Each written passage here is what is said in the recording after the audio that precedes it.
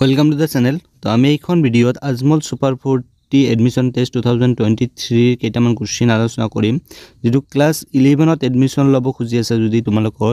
এইখন ভিডিও তোমাৰ বাবে বহুত দৰকাৰী হ'ব কাৰণ ইয়াতে আমি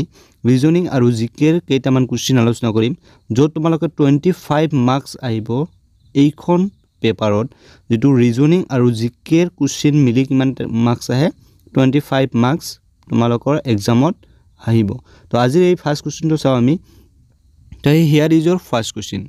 VBPAT is a machine which allows you to see a printed slip for 7 seconds showing the serial number name and symbol of your chosen candidate VBPAT stands for মানে VBPAT হৈছে এটা যন্ত্ৰ যেটোৰ সহায়ত আমি যে ভোটদান কৰো সেই ভোটদান কৰাৰ সময়ত ক্ৰমিক নাম্বাৰ ক্যান্ডিডেটৰ নাম আৰু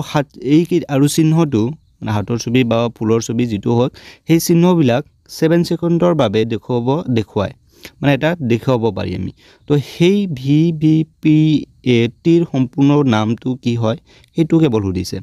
তো VBPAT ৰ সম্পূৰ্ণ নামটো আমি যদি জানিব পাৰো ইয়াতে আমাক অপচন দিয়া আছে verifiable paper audit trial voter verification paper audit technique voter verification paper audit trial none of this to ইয়াৰ ভিতৰত কাৰেক্ট आंसर to হৈছে এই নম্বৰটো যেটো 1 নম্বৰ 2 voter verifiable या verified paper audit trial তো এইটো আমাৰ কাৰেক্ট आंसर হ'ব এইটো কোশ্চেনৰ বাবে এক number is correct so second question তো চাও তো ইয়াতে দিয়া আছে ব্রিক্স তো ব্রিক্স মানে হল B for Brazil R for what is it Russia I for India and C for China and S for South Africa তো এইকেইটা নেশনৰ এটা হেডকোয়াৰ্টাৰ আছে মানে এইকেইটাৰ এটা সংগঠন আছে সেই সংগঠনটোৰ মুখ্য কাৰ্যালয় কোড আছে বা হেডকোয়াৰ্টাৰটো কোড আছে হেইটো ক'ব লাগে তো ইয়াৰ হেডকোয়াৰ্টাৰটো হৈছে ব্ৰিক্সৰ হেডকোয়াৰ্টাৰ মনত ৰাখিবা ব্ৰিক্সৰ হেডকোয়াৰ্টাৰটো হৈছে সাংঘাই চাইনা ঠিক আছে কোড আছে চাইনাত আছে তো চাইনাৰ সাংঘাই শহৰত মানে সাংঘাই যেটো চহৰ আছে চাইনাৰ সাংঘাই চহৰত তোমালোকে কি পাই যাবা এইখন ব্ৰিক্সৰ হেডকোয়াৰ্টাৰ পাই যাবা আৰু এটা কথা মনত ৰাখিবা চাইনাৰ ক্যাপিটেলটো হৈছে বেজিং চাইনাৰ ক্যাপিটেল কি বেজিং মনত ৰাখিবা বেজিং ঠিক আছে তো capital of China is Beijing তো এইটো লগতে মনত ৰাখি দিবা আৰু চাইনাৰ যেটো ব্ৰিক্স হেডকোয়াৰ্টাৰ হেতু কোড আছে সাংঘাইত আছে তো China will be the correct answer of this question তো নেক্সট কোশ্চেন তো চাও আমি তো নেক্সট কোশ্চেনত আমাক কি দিয়া আছে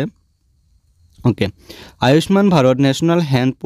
হেলথ প্রোটেকশন মিশন যেটো ABNHPM বুলি জনা যায় is a national insurance scheme initiated by the government of India it includes the following health service to এইটো কোন কিটা হেলথ সার্ভিস প্রোভাইড কৰে সেইখিনি উলিয়াব দিছে তো আমি এইখিনিতে চাব পাৰিম তো ফাৰ্স্ট কি দিছে ডে কেয়াৰ সাৰ্জাৰিজ মানে যেটো অস্ত্ৰোপচাৰৰ সেৱা সাৰ্জাৰি যেটো কৰা হয় হেতু আছে তাৰ পিছত নিউবৰ্ন চিলড্ৰেন সাৰ্ভিস তো এইখন আছে নেকি তাৰ পিছত pre and post hospitalization expenses মানে আমি যেতিয়া হস্পিটালত পূৰ্ব বা তাৰ পিছত যিবিলাক খৰচ কৰো সেই এক্সপেন্সেস বিলাক বহল কৰে নেকি তো হেইবিলাকৰ কথা কোৱা হৈছে তো যেটো আমাৰ আয়ুষ্মান ভাৰত যোজনা আছিল এই যোজনাত সকলো কেইটা অন্তৰ্গত কৰিছিল মানে এইকেইটা সকলো কেইটা সাৰ্ভিস বা বেনিফিট আমি পাব পাৰি তো option number 4 will be the correct answer of this question ঠিক আছে all questions are correct all options are correct so not questions next question what is it which among the following can be said to be a part of India Parliament of India তলৰ কোন কিটা ভাৰতীয় সংসদৰ অংশ বুলি ক'ব পাৰি মানে এই তলত যি কিটা অপচন দি আছে 1 2 3 4 এই কিটাৰ কোন কিটা ভাৰতীয় সংসদ মানে লোকসভা বা যেটো আমাৰ পাৰ্লিয়ামেন্ট আছে এই পাৰ্লিয়ামেন্টৰ অংশ বুলি আমি জানিব পাৰি তো ফাৰ্স্ট আমাক প্ৰেসিডেন্ট বুলি দিয়া আছে ৰাষ্ট্ৰপতি লোকসভা ৰাজ্যসভা আৰু গভৰ্ণৰ অফ স্টেটস মানে স্টেটৰ যিবিলাক গভৰ্ণমেন্ট থাকে হেগিটা তো স্টেটৰ গভৰ্ণমেন্ট বিলাক এইবিলাক যি কেইজন ষ্টেটৰ গভৰ্ণমেণ্ট থাকে ষ্টেটছ গভৰ্ণমেণ্ট ওকে গভৰ্ণৰ তো গভৰ্ণৰ কেইটা কি হয় সৰি ষ্টেট গভৰ্ণৰ্ছ কেইটা আমাৰ এই পাৰ্লিয়ামেণ্টৰ অন্তৰ্গত নহয় কাৰণ পাৰ্লিয়ামেণ্টে ইহঁতক কোনো ধৰণৰ ইনষ্ট্ৰাকশ্যন নিদিয়ে তো বেসিক্যালি আমাৰ প্ৰেসিডেন্ট লোকসভা আৰু ৰাজ্যসভা এইকেইটা ভাৰতীয় সংসদৰ অংশ বুলি আমি ক'ব পাৰোঁ ৰাজ্যসভা তো এইকেইটা আমি ভাৰতীয় সংসদৰ অংশ বুলি ক'ম কেৱল গভৰ্ণৰটো নহ'ব তো ইয়াৰ কাৰণে অপশ্যন নাম্বাৰ 1 only 1 2 3 যেটো আমাৰ 2 নম্বৰ অপশ্যনত দিয়া আছে হেইটো কাৰেক্ট आंसर হ'ব এইটো কোৱেশ্চনৰ বাবে ঠিক আছে তো নেক্সট কোৱেশ্চনটো চাও ওকে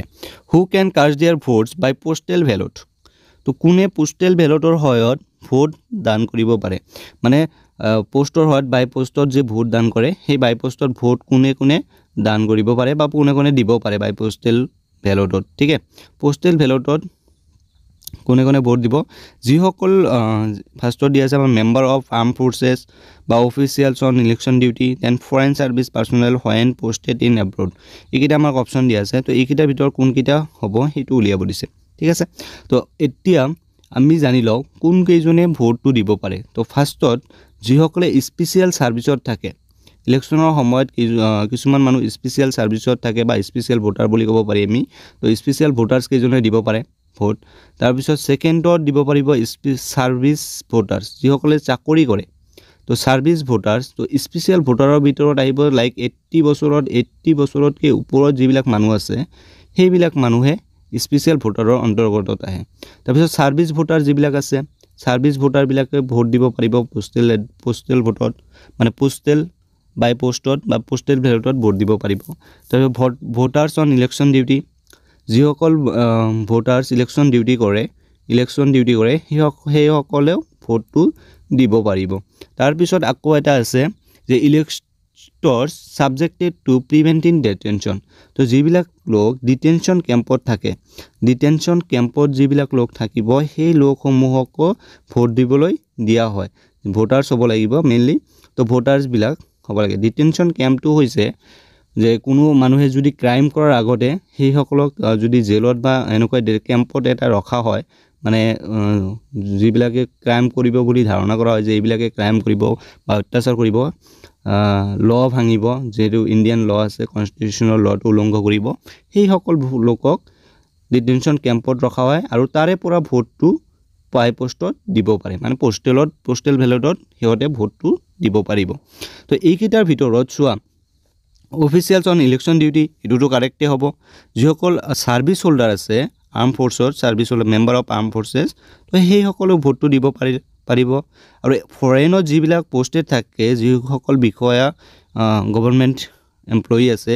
সেই সকলে ভোটটো দিব পাৰিব তো ইয়াৰ কাৰণে option number 1 is not 1 1 2 3 okay 4 number is correct not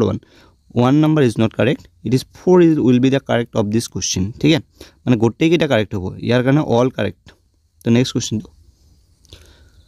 the tenure of Lok Sabha in 5 years but it was extended up to 6 years only মানে এই যে আমাৰ লোকসভাটো আছে লোকসভাটো 5 বছৰৰ কাৰণে চলে ন তো লোকসভাটো 5 বছৰৰ কাৰণে চলে ই কেতিয়া 6 বছৰ কৰা হৈছিল है ना মানে 6 বছৰটো